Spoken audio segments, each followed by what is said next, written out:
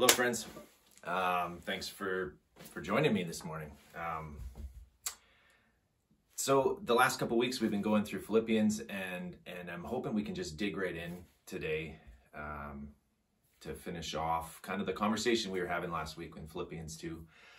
For those of you that have been tracking along, you'll kind of know the context we've been discussing, and if you're just tuning in to today, I would encourage you to go back and watch the last couple, because there's some really good conversation that we've been having regarding the example of Jesus and Paul's letter to his friends. And we've said it before, and I'll just really briefly remind us, this is a letter that Paul wrote to his friends in prison, in a state of a certain amount of loneliness and suffering, but also just really conveying that all is well in his heart, because he is a surrendered soul. He has said to me, to live is Christ and to die is gain.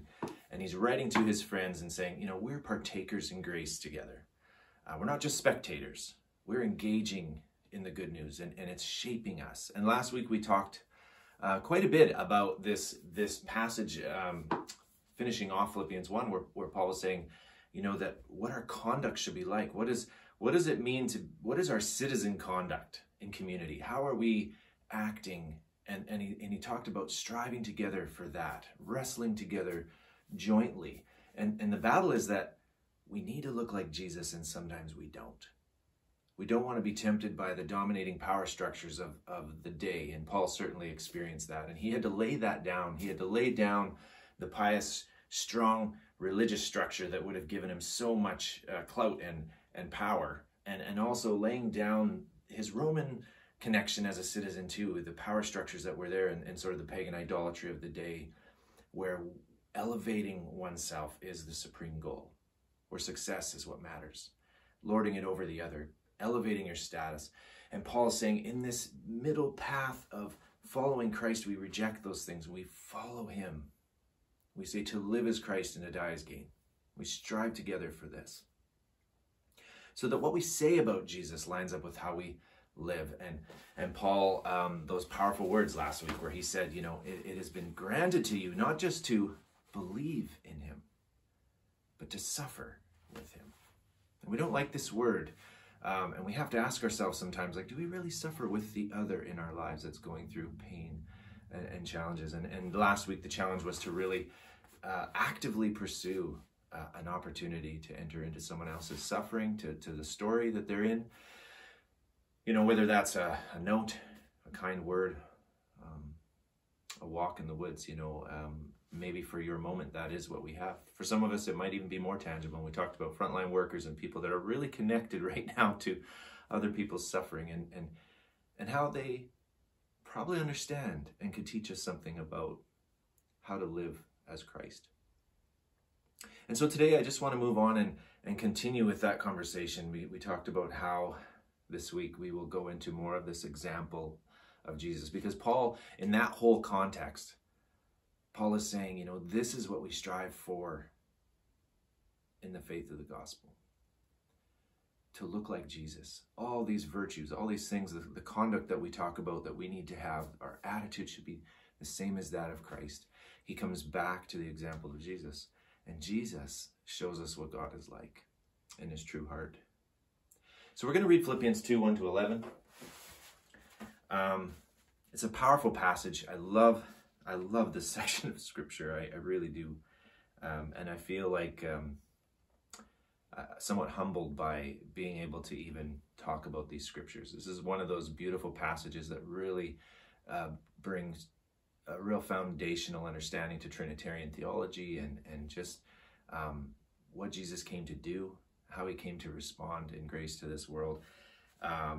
So I'd encourage you to study even further than where we can go today, because as we know, this book is so deep and so powerful and beautiful, and just the depth and the narratives over the thousands of years that these stories have come together. But Philippians 2, 1 to 11, I'm going to read it, and we'll join together and we'll pull some thoughts out for ourselves, and how we can do like Paul said, have this attitude in yourselves that was in Christ Jesus. So Philippians 2, verse 1, it says, "Therefore, if there is any encouragement in Christ, if there is any consolation of love, if there is any fellowship of the Spirit, if any affection and compassion, make my joy complete, he says, by being of the same mind, maintaining the same love, united in spirit, intent on one purpose. Do nothing from selfishness or empty conceit, but with humility of mind, regard one another as more important than yourselves. That's tough. Do not merely look out for your own personal interests, but also for the interests of others. Have this attitude in yourselves, which was also in Christ Jesus, who, although he existed in the form of God, which is also translated the nature or the fullness of God, who though he existed in the nature of God, did not regard equality with God a thing to be grasped, but he emptied himself, taking the form of a bondservant, and being made in the likeness of men. Being found in appearance as a man, he humbled himself by being obedient to the point of death, even death on a cross. For this reason also God highly exalted him and bestowed on him the name which is above every name, so that at the name of Jesus every knee will bow, of those who are in heaven and on earth and under the earth, and that every tongue will confess that Jesus Christ is Lord, to the glory of God the Father. Now, this is such a powerful section of Scripture. This is the part of Philippians where Paul really starts to point at some of the foundational theology. You know, we've talked about this before, how good theology will lead to good transformational action in the church. And the opposite is also true. And this is one of those foundational passages where we really come back to this understanding of who God is. You know, when we think of the Trinity, when we try to describe that and talk about the mystery of God being three in one, I mean, these are really deep. We could preach a year of sermons on how that works and what that means. But I think the thing we want to, for today, the thing I want us to really understand is that in Christ, the nature and fullness of God, the very embodiment of love, was right there and fully present with man. That's what we need to really capture in this moment, is that God became fully present with us through his Son, through Christ laying down his divinity for that moment, taking on flesh, becoming like us so that we could understand each other, so that we could know God hasn't forgotten or abandoned us. This is so important. And so we remember that as we think about all this part of it, that in Christ the nature and fullness of God, the very embodiment of love, was right there and present with man, with us, with the people that he was calling out and trying to remind and speak to and call forth over these thousands of years of his presence and his prophecy and his wisdom and all these things. It's this drawing toward the heart of God. He made us for relationship.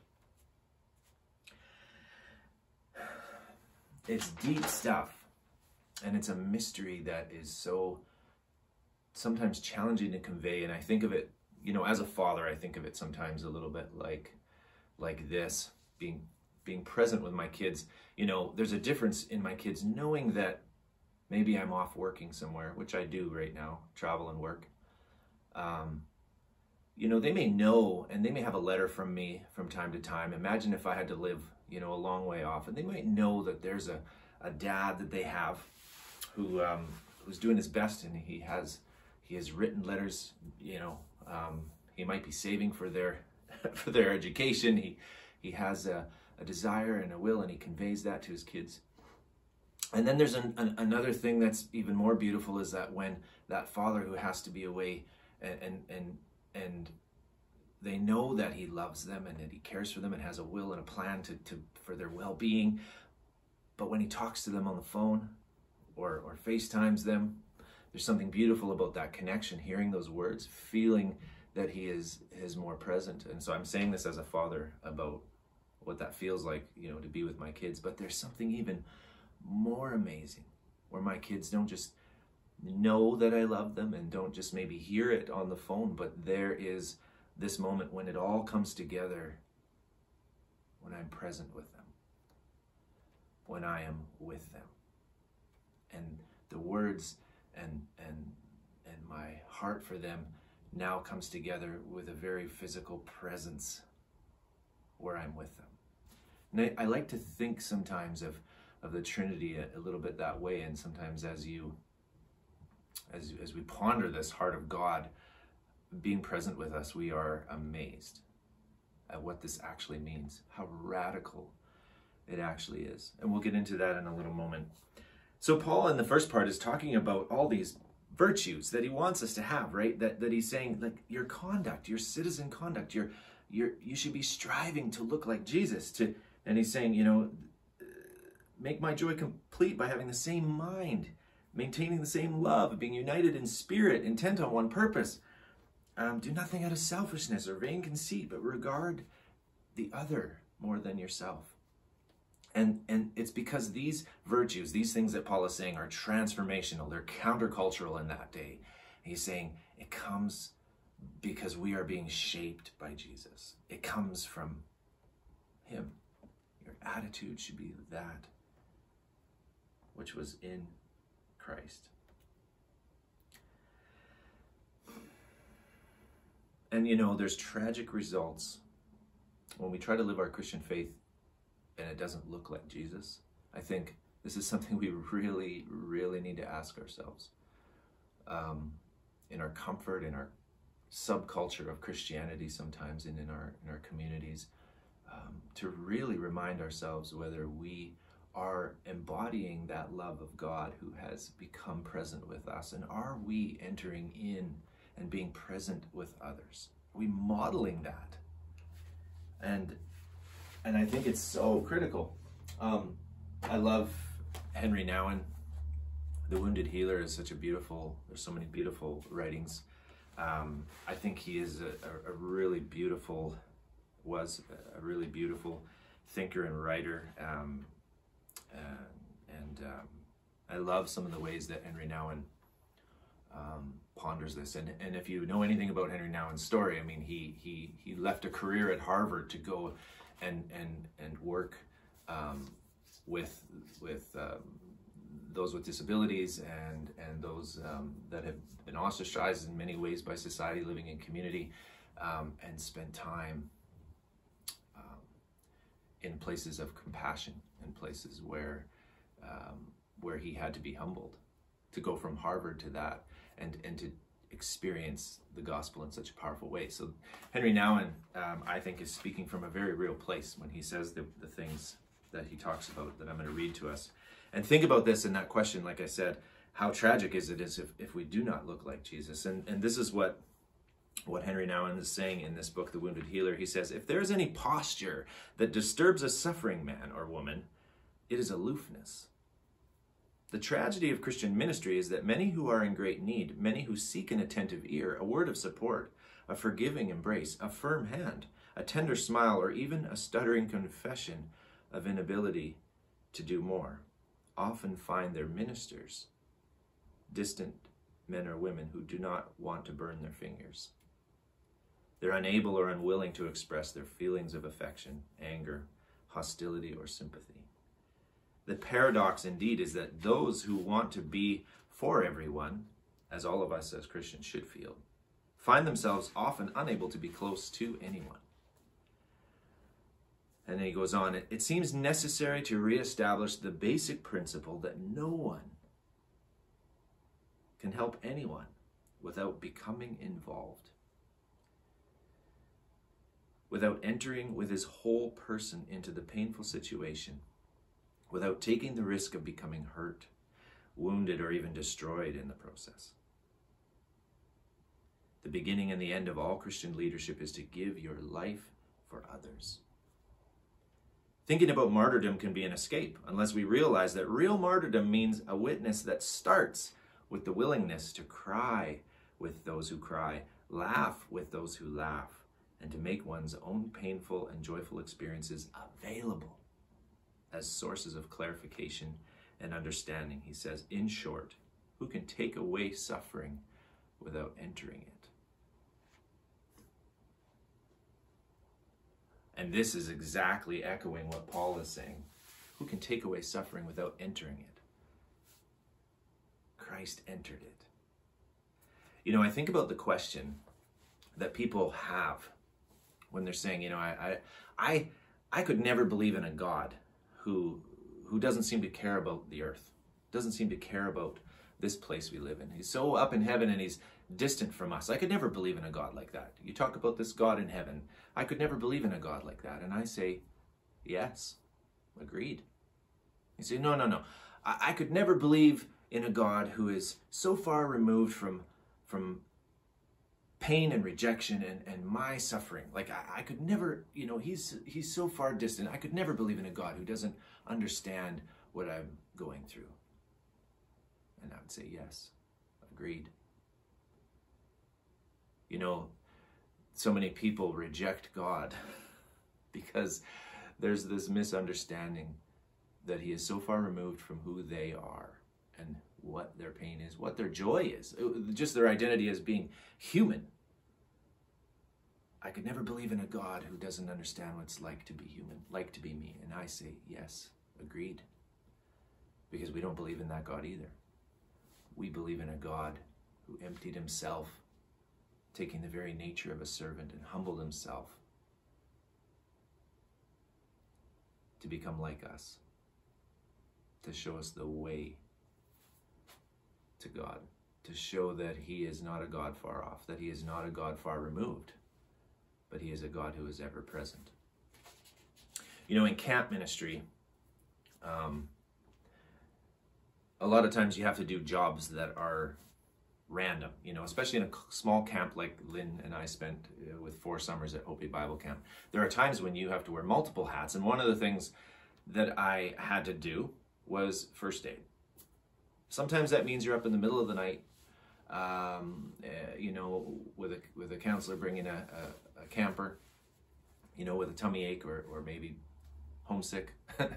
Sometimes it means you have, you know, a sport and a broken arm or a twisted ankle or whatever, and so you never know sometimes what's going to happen as a first aider. And Lynn and I both had to do that role.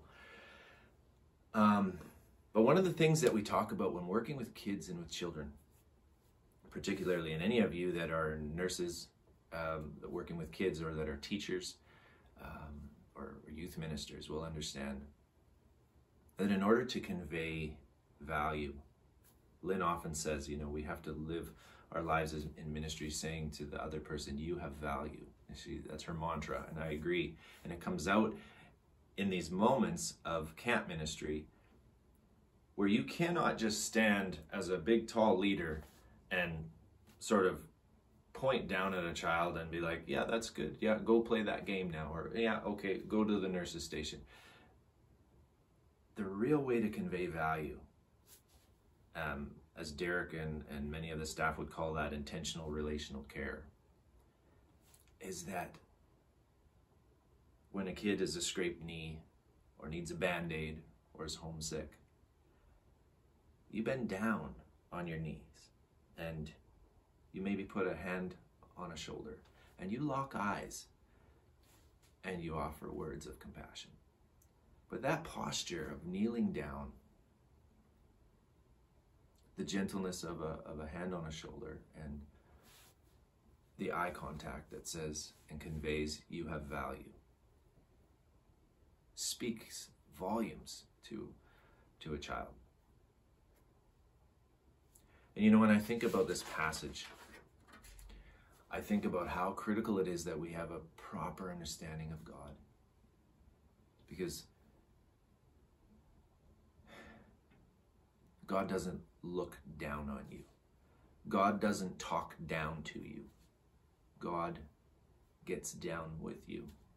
He gets down in the grit and the tragedies and even just the very human joys and celebrations of life and death. He is present. You know, we see this in the modeling of the life of Christ when he touched the lepers who were so cut off from community, when he was willing to be with the people that were sinners and misunderstood and people that no one else would touch, and Jesus was there. He was tangibly there.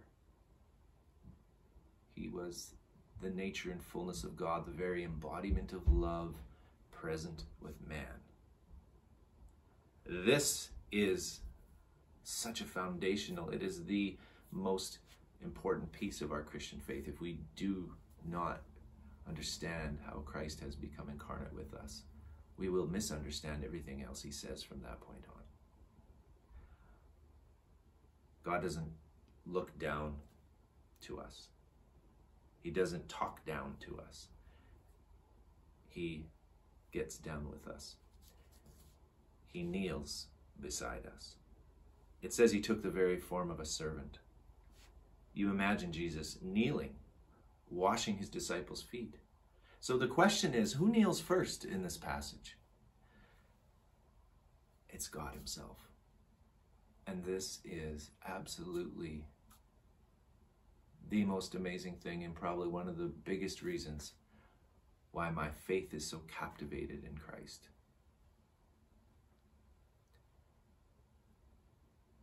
Jesus kneels. He puts a hand on our shoulder. He locks eyes with us, and he speaks the words of compassion and grace and truth. He speaks the words of love. Sometimes they're painful to hear. Often they're confusing to hear, and sometimes they're just so beautiful, but they are always the words we need. They're always the truth, balanced with the grace that bring transformation in our hearts. This was how Jesus called us to be. And who kneels first? Jesus does. But what's amazing is that in this passage, we realize that God's glory is not diminished by this act of humility. And his humility doesn't threaten his divinity. You know, his meekness in this moment overrides any sort of dominating presence. Because he is fully love, there is no force. There's no force that can stand against it, even death, that could disrupt or deter him from this. And this is radical, guys. This is counterculture, like we just said. And it's precisely why, in the presence of this kind of love, we can let go. We can kneel. We call him Lord. And we feel the privilege in that presence of his love. And we become what we behold. I love how Joy Keller spoke on that one time. We become what we behold. I've thought of it many times. As Jesus kneels and models to us, we cannot help but fall down on our knees and call him Lord. And we are changed in this process. And then as we fall on our knees and call Jesus Lord, we realize we are surrendered. We are not threatened. Our identity isn't diminished by this act of humility and serving the other. And we turn to the other in our lives with the same attitude of Christ, and we kneel first. And in that moment, we give them value. And so there's this beautiful thing that takes place where we kneel, we put a hand on a shoulder, we lock eyes with the other and say, I love you. And this is absolutely transformational. It's maybe not natural for us, but it is absolutely transformational. One of the things that I love about, one thing Randy Hine, I've talked about him before and we had him on a few weeks back, but the first time I ever heard Randy Hine speak, he said something that struck me, and he said, you know, we talk about God and Jesus and all these things when we're talking about the Bible and the story of grace, but we forget to remind ourselves that Jesus shows us what God is like. And we're no longer locked in this trap of like, I could never believe in a God who doesn't know me, who doesn't understand me, who doesn't understand what I'm going through. This scripture reminds us that yes, this in fact is what God is like. Jesus modeling the love of the Father Jesus kneeling down, locking eyes with us, Jesus humbling himself, and in that moment becoming the lowest, becoming the servant. He carries all things. He holds all things. And he begins to transform all things with this kind of love. Now, I don't know if that resonates with anyone else, but for me, it has been an absolute foundational piece in my faith. I want to embody the kind of posture in my life that looks like Jesus. And it is true that when anyone comes in contact with that kind of love, the kind of love of a God who doesn't leave us abandoned on this earth in all of our pain and rejection and loneliness, but comes to be like us, to speak with us, to lock eyes with us and walk with us, and in the same moment not being even remotely diminished in his divine beauty and his glory, where God himself, the God of the universe, creates this open dialogue with us through Christ. I think that very few people could be confronted with that kind of love and not say, yes, I will call you Lord. And in fact, Paul says, every knee will bow, every tongue will confess, because everyone will one day understand the magnitude of that display and demonstration of love. And Paul is saying this is what should transform us. This is what will shape our community. This is why Paul is saying, make my joy complete. Get back to being like Jesus with one another. The unity, the oneness of spirit and purpose, the goal to display to the world the kind of love that Jesus had.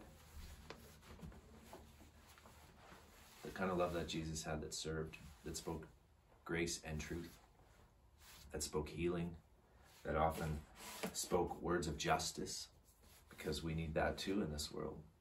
There are so many ways that we miss the mark of what God intended for all of us in this human story. But we see God making the first move. And may it humble us. May it diminish the pride and the arrogance in our lives, and sometimes how we bring that even into our own faith. Let's pray. Father, we're astounded, Lord, that you were not a God who stays far off and removed from what we go through, but you're very present with us, modeled in these words of Christ. But Lord, you're present with us by your Holy Spirit. As we turn to you, you fill us, you walk with us, and you help us to be able to be like Christ, to kneel first, to put a hand on a shoulder, to lock eyes, to speak words of compassion and grace. Lord, may we be able to do that somehow. We love you. We need you. Bless all my friends who are with us in this journey as we grow together in community. Bless their weeks. Walk with them by the fullness of your Spirit. In Jesus' name, amen. Blessings on your week. Love you all.